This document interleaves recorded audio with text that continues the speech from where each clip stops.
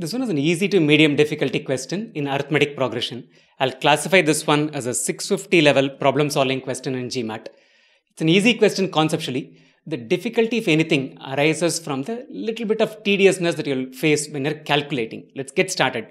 What is the sum of all 3-digit numbers that leave a remainder of 2 when divided by 3? These are 3-digit numbers. They leave a remainder of 2 and then when they are divided by 3. So let's check out what this sequence is. What is the first number in this sequence, right? The smallest 3-digit number is the 100. When 100 is divided by 3, the remainder is 1 because 99 is divisible by 3. When 100 is divided by 3, you're going to get a remainder which is equal to 1. So if the number should leave a remainder of 2, the number next to 100 is going to be the first number of the sequence. So 101 is the first number in this sequence. What will be the next number? 102 is divisible by 3. 103 will leave you a remainder of 1. 104 is the next number that when divided by 3 will leave you a remainder of 2. Quickly run through this process. You'll realize that 105 is divisible by 3. 106 leaves a remainder of 1. 107 is the next number.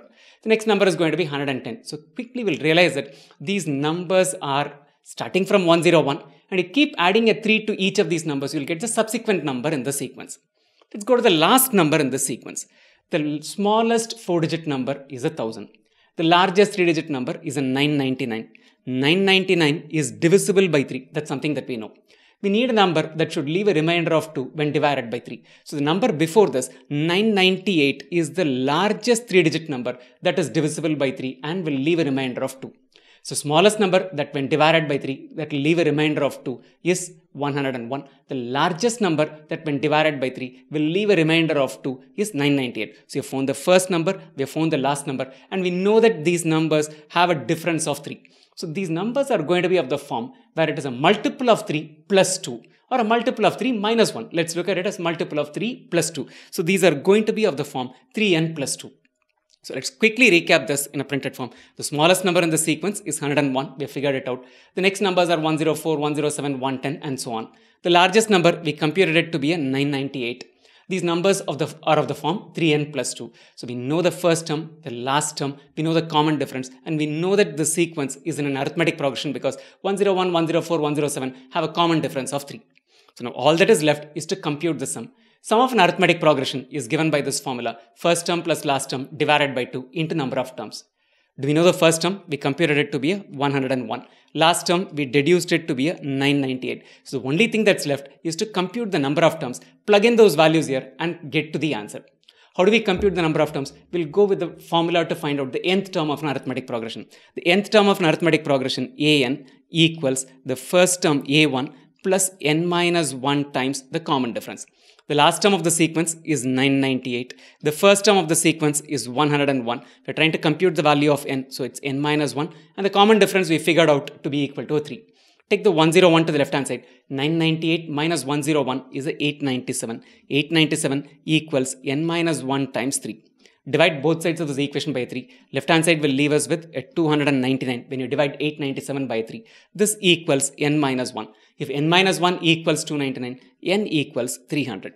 Let's plug in that value here. So sum of the sequence where the first term is equal to 101, last term is 998, is 101 plus 998 divided by 2 into the number of terms which equals 300. 2 gets cancelled with 300 to leave us with a 150. 101 plus 998 is 1099 into 150. 1099 times 150. 1100 times 150 is 165,000 because 11 times 15 is 165. We have 1 lesser than 1100. So this is going to be equal to 165,000 minus 150, which is 164,850. So sum of all 3-digit numbers that leave a remainder of 2 when divided by 3 is equal to 164,850. Quickly summarize computing the number of terms and the sum in a printed form. Going to use an equals a1 plus n minus 1 and 2d to compute the number of terms. An is 998, first term is 101, common difference is 3. So solving for n, we get n equals 300. Plug all of these values in this particular formula. First term 101, last term 998 divided by 2 into number of terms 300 gives us a sum to be equal to 164,850. Choice B is the correct answer to the question. Before you leave, do 3 things. 1. Sign up as a trial user for GMAT online course, Visa course GMAT online course at wzko.in/core. Get started with statistics and average. Get momentum to your GMAT preparation. pay and convert it into a paid user to get access to the remaining topics. Two other things that you can do. One, subscribe to this channel, youtube.com/Visaco, and turn on notification. Lastly, there is one other thing that you can do. You can join as a member of this channel, which is different from subscribing to this channel. There's a small monthly fee to pay to join as a member. You get some member-only perks which are not available for all subscribers. Click on the join button. Even before you pay, you'll get a listing of the member-only perks. Those member-only perks will help give a boost to your GMAT preparation. Best wishes.